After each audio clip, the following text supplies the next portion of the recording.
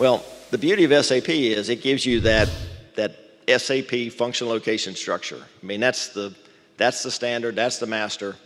So by having that structure sent over to Meridium every day and updated, we're using that same standardized structure.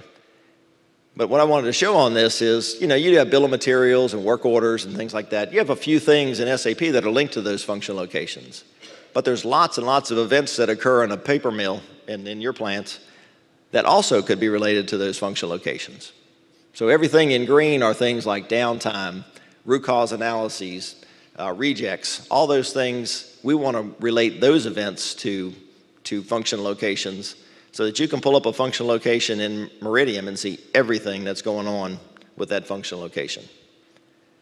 So, I can't stress the power of that, being able to have that integration with our EAM system and link all this data to specific function locations.